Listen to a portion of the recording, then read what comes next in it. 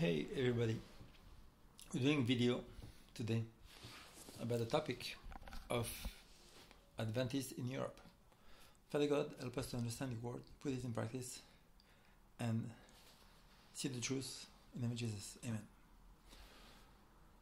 There are Christians all over the world, and there are differences.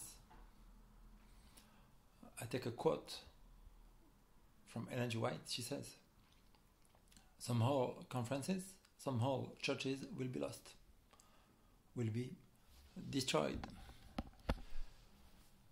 What does it mean? Well, it means that the influence on some people in churches, the pastors, elders, make it so that the members, most people on earth, just follow the leaders. And what says, the spirituality of the members cannot go higher than the teacher. I think she said that somewhere. So it means that if the leadership is super wicked, they have a very low spirituality, the rest of the members will follow. Why? Because most people don't think for themselves. Most people don't think for themselves, just follow the trend. Like the sheep follow the group. Human beings are not better. So I'm not saying that there's no good Adventists in Europe. What I'm saying is there are differences. So the main difference, and the main reason why it makes it so that America is much better in Christianity, and there's many, we know the Bible prophecy, because you know me. Me, I take one part and explain something, and you have to take the whole truth. You have to go watch all the rest of my videos to understand the whole truth. We know Revelation 13 says America will fall very soon. They will become very wicked. They will join the Pope, and then they will bring in the end of the world. But this video, the topic is differences between America and here. So the main reason why Christianity is so weak in Europe and so powerful in America is when someone preaches a sermon in America, when the pastor is led from God, the members and the people know it is God speaking. I go to North Europe, France, other countries, Spain. Most people, they go listen to a sermon, they believe in their minds that what they are listening to is a man's opinion.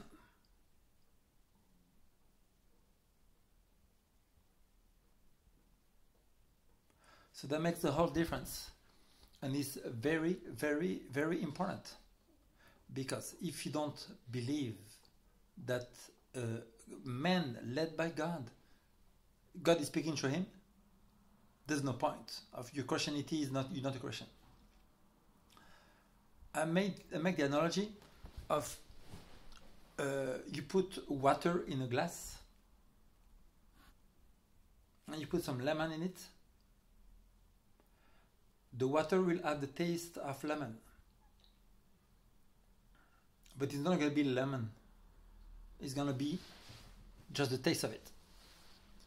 For me, Christianity in Europe, and not every country, but you go mostly France, especially Western Europe, North Europe too. I've seen that in the Baltic countries. It's atheism with a flavor of Christianity. Atheism with a flavor of Christianity. And people that live, I see that the worst country is France. The worst country for Christianity is France. If you want to go to a place where there's almost no real Christians, you go to France. You will not find, or very, very hardly find, any Christian, any true Christian, as the Bible describes them. And I've seen that also in North Europe and other countries. So the thing is that because in Europe, most people believe that there's no such thing as absolute truth.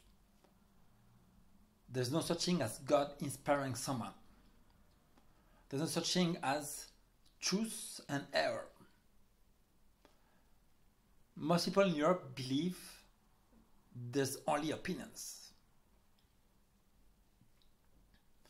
So when someone goes to this basic belief, they cannot attain to truth. They cannot attain to real Christianity. It is impossible. And what says, when a minister is led by God and preaches a sermon behind the pulpit, the words that are going out of his mouth, they're from God himself.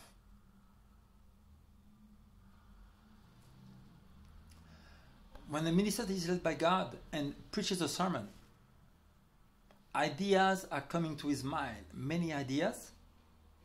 These are given by angels.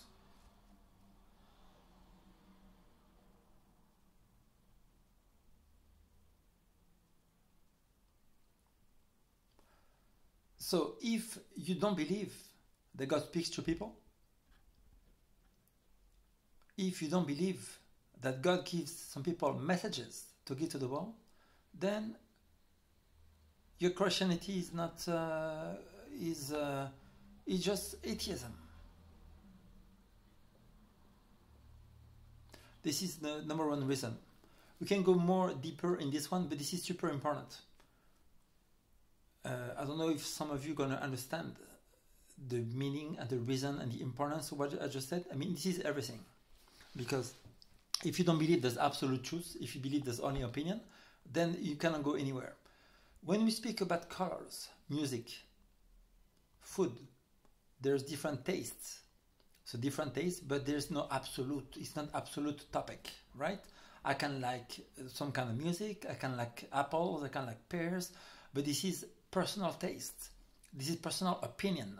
So when the topic is not absolute, there's opinions. When the topic is absolute, opinions does not matter at all. Let's say I say the capital of France is Paris, right? Can opinion come into play in this statement? No. Why? Because this is absolute truth. So there's a time to speak about opinions, feelings, impressions. These come when you talk about taste, about colors, about music, about food, all these topics. When anytime you speak about absolute topics, opinions have no play into it.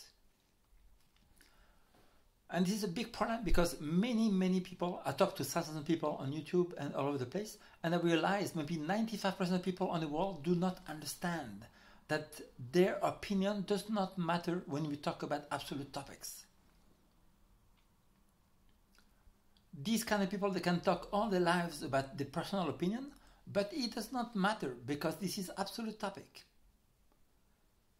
If we say most human beings have 2 legs, question, does personal opinion have any say in this statement? No, because it's proven, you can prove, test, demonstrate, most human beings have 2 legs. Most human beings have 2 ears. Most cars have 4 wheels. Most houses have beds inside. Most computers have a keyboard. See, so there's absolute topics. Absolute topics, if you try to bring in opinion, this opinion does not matter because you can prove, test, demonstrate. So, is the Bible opinion or is the Bible absolute? Bible is absolute.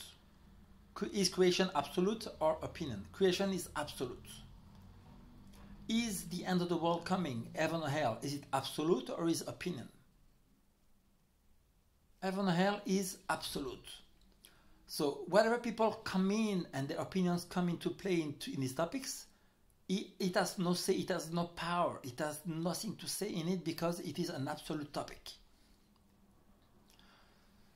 If someone can come up with an opinion and say, oh, I believe that most human beings have 5 legs, right? They're going to write a blog about it, they're going to make clubs all over the world, and millions of people, they're going to come in, they're going to start to believe that most human beings have 5 legs.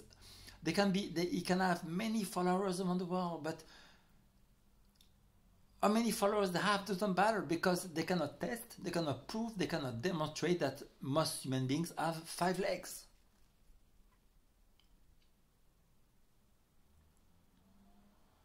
Someone can believe truly in the inner soul that most human beings have 5 legs. This will never make it true.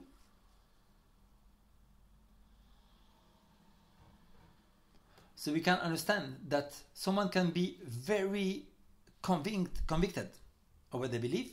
Someone can be really sure of what they believe. Someone can believe that the lie they have is truth. It will never make it true. So when someone comes to church or reads the Bible, and they come and they believe that what they hear is the words of a man, these words will not change their lives. This word will not do anything to them.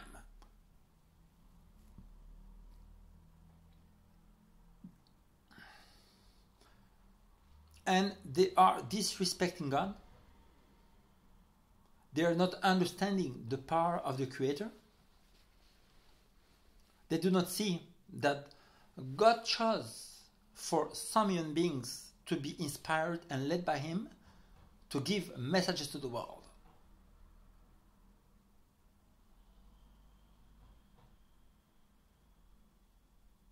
Why does God choose some human beings to give messages to the world? Why? Because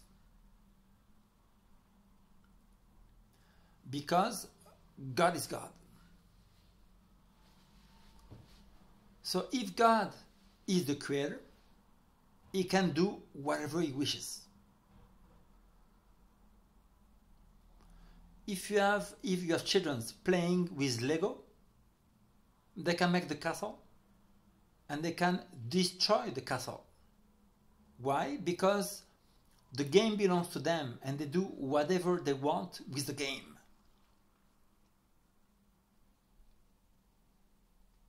God is the creator of everything, so He does whatever He wants with His creation.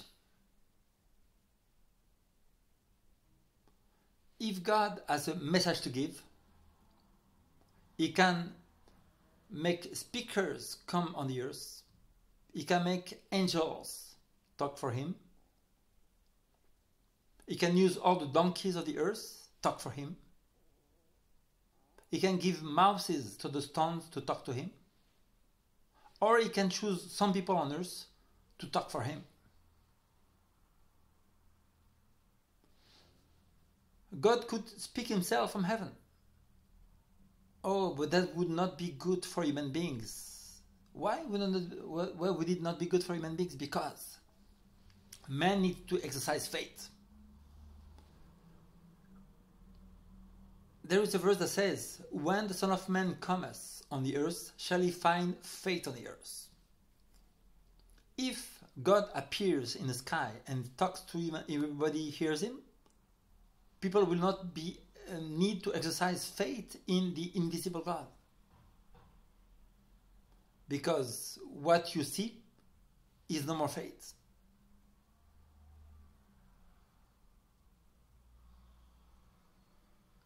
So what you see is no more faith. It means that one of the qualities God requires for people to make it to heaven is faith. So God has to remain invisible for human beings to develop one of the qualities God requires for anybody to go to heaven.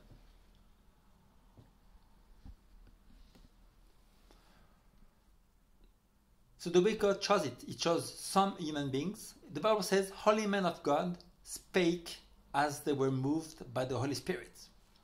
The words of the Bible, they are absolute, given by God.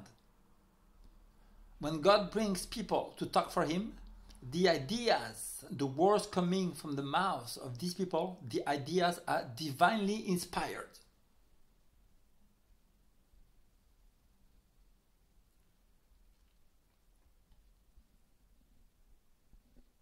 Does it mean that any preacher in the world is led by God. No.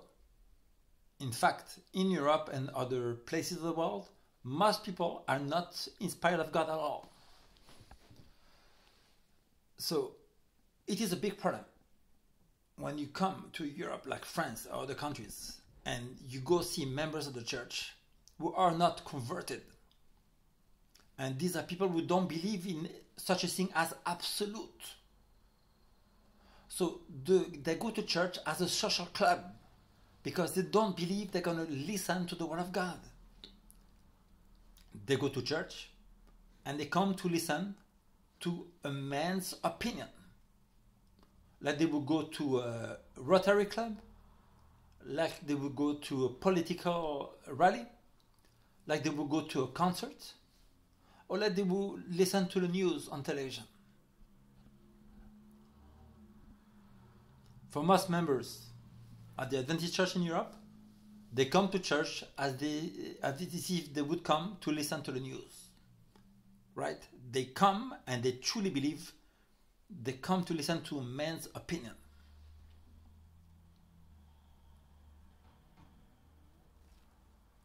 So, if some of you listening are from America, you will be amazed to listen to what I just said. Right? If you come to America and you're a Christian from America, nobody in America believes that the Bible or a preacher inspired by God will give his own opinion, right? It is impossible. Nobody in America believes a preacher gives his own opinion. If you are from Europe and you're Christian, Adventist maybe, and you listen to this video, and you will be amazed to understand that in America over there, every Christian believes in absolute, and they believe that when they come to church, they listen to the voice of God.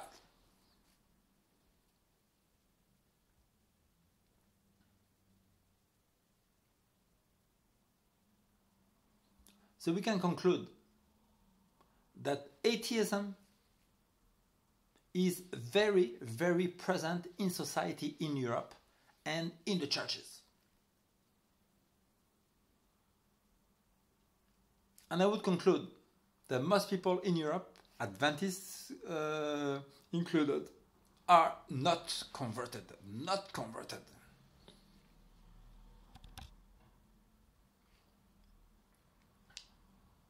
Difference number 2 is the knowledge of the Bible is very low in Europe compared to America. And I don't say America only. I mean Central America, the West Indies, South America. This is the continent for God, because I travel over the world, and this is where you have the most Christians in the world, is North America, Brazil, Argentina, Cuba, Peru, all these places. You have 90% of people, maybe more, believe the Bible, and they're not just like faith belief or just baptism when they were born. Most people know the Bible. When I go to America to a church, there will be many people in the church that know the Bible very, very well. You go to Jamaica, for example. Jamaica, some young people, they will turn the book of Revelation, the book of Daniel, Zechariah, upside down, and they know how to find the verses.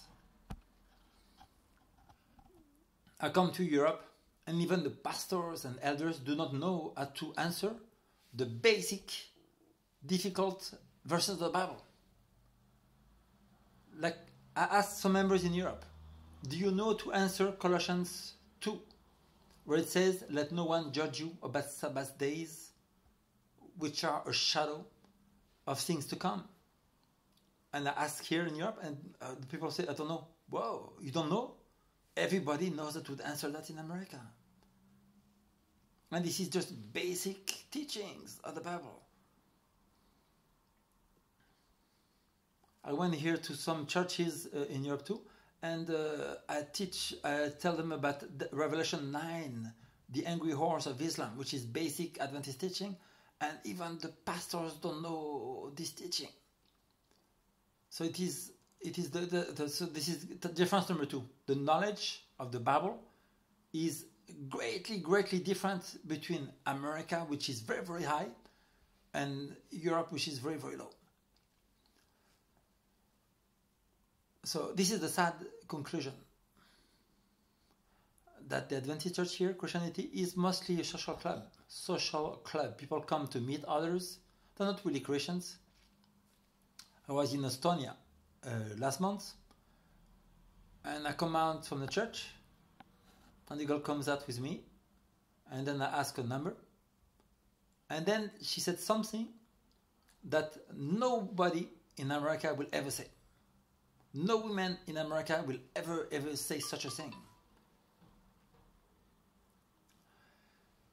It's not a bad thing, she said, but it's a thing that tells me she's not a Christian, she's not a converted. So I hope you're not listening to that, but this is constatation I'm telling, and this is truth. Preaching truth is helping people come closer to Jesus. She said, "Oh, but I do not know you." Okay, she said, "I don't know you, but do you know that in America nobody will ever say that?"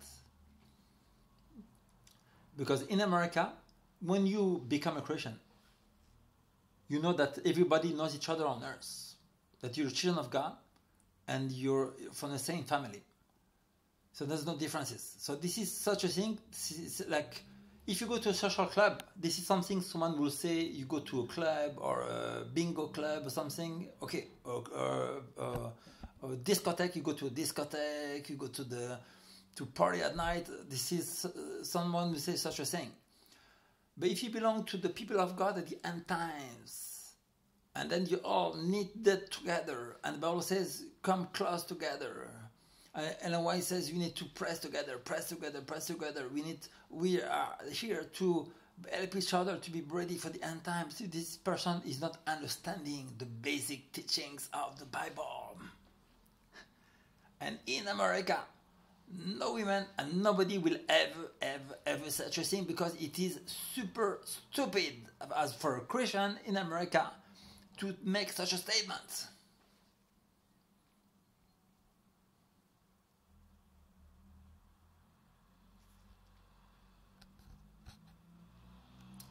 But I'm not saying America is good, because since the Obama administration, Christianity is on a downfall over there.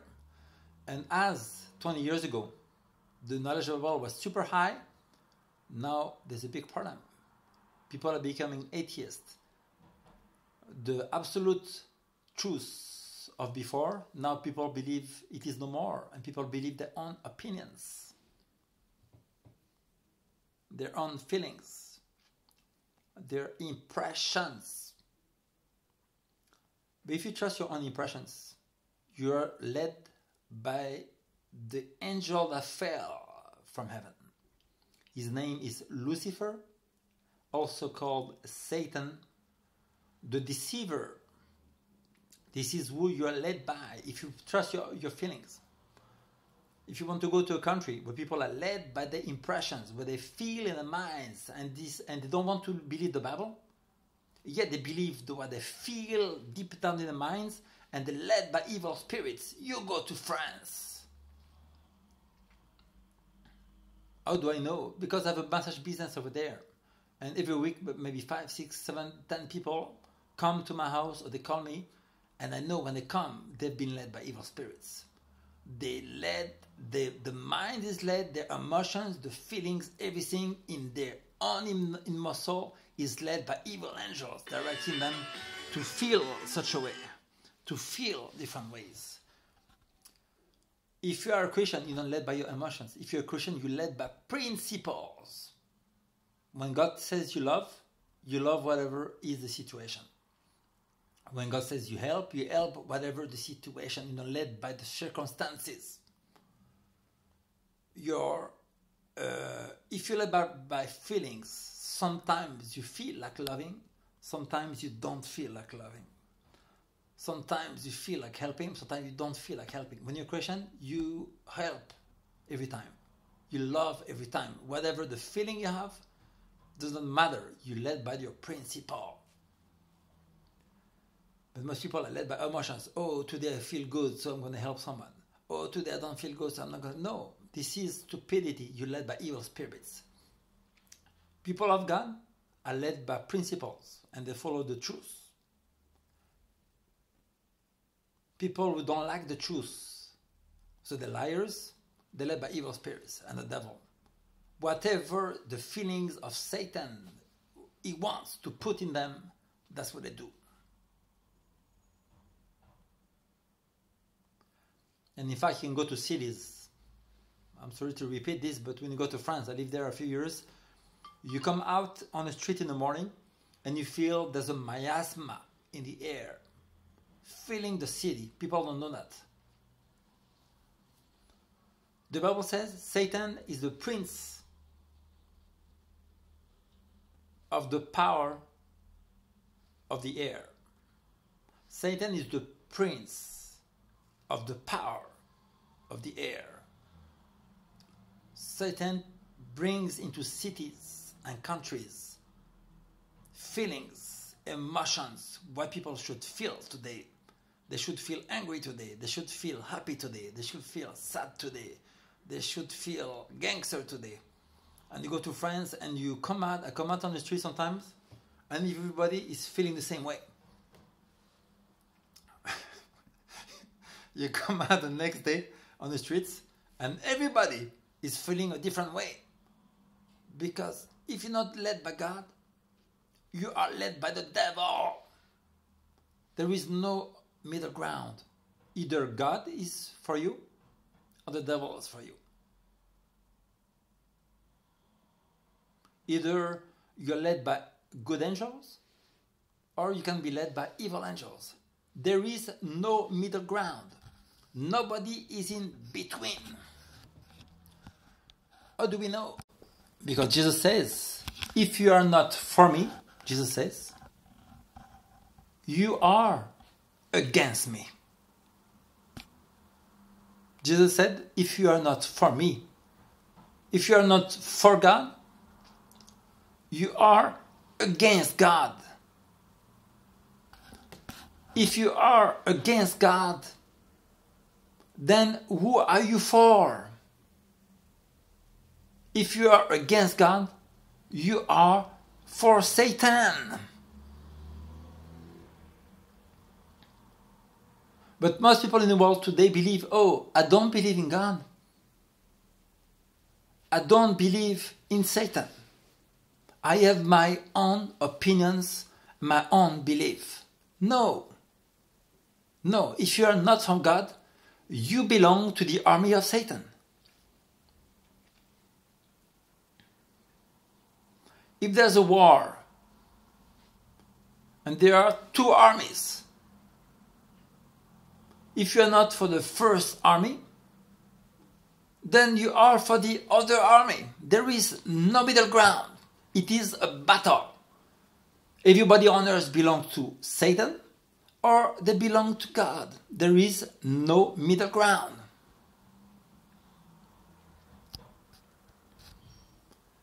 If you do not make the effort to know Jesus, to read the Bible, and to follow Him, if it's too difficult for you to do that, if it's too difficult for you to download the Bible,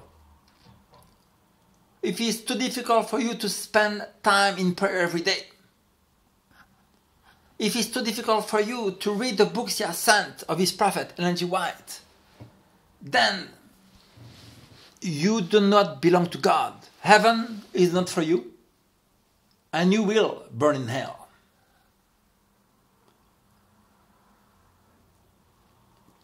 So number one, we saw the difference. People don't believe absolute truth. They're not Christians. Only people who believe that God is absolute, the Bible is absolute, and His messengers' words are absolute, they are led by God, and they can be benefited by the truth. If the words you listen to in church are not from God, then you're in a social club. You just go to a club, you listen to some man's opinion, and you're wasting your time. Number two, the knowledge of the Bible is very high in America, and we saw there's big problems coming in America now. Many people don't believe in God, And people, they believe the same thing as opinions now. And the atheism that started in France, and they went to Russia after, and then is now in America because of Obama. So the world is now influenced by some of these people that are leading the world in believing their own opinions. Even when it comes to absolute topics, people, they bring in their own opinions. It's a waste of time. It is stupidity, and it's not worth anything. And people are playing with God. Like if I say this is a phone, and you say this is a PC, your opinion doesn't matter. We can debate. We can debate for 5 hours. You say this is a car. I say this is a phone, and you say this is a car. You can believe all you want. This is a car. It is not a car, right? Your opinions have nothing to say. They have no weight. They're worth nothing when it comes to absolute truth.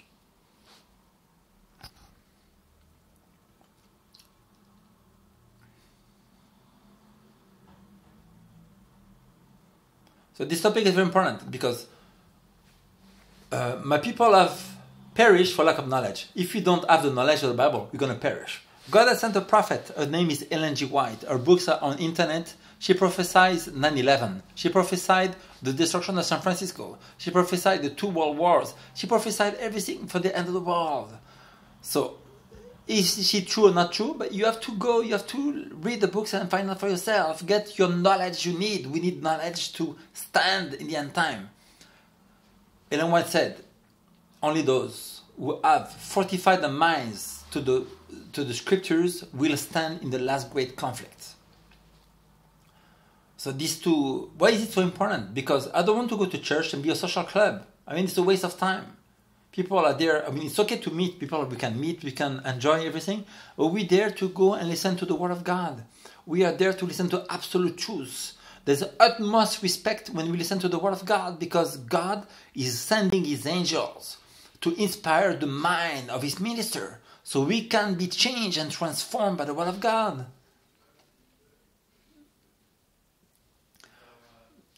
If you go to a social club is not going to help you for anything because we need to know that there's such thing as absolute truth. And if the church is wicked, then it's going to be rejected by God. And God is not here to lead a church which is wicked. God is the end-time church. This church needs to be faithful to God all the way to the end. And if we are not giving the message of God, God will reject those who are not giving this message. Right? This message gives opposition. There's a lot of opposition for those who speak this message. So this is what God is saying, that in the end times there's going to be a lot of persecution.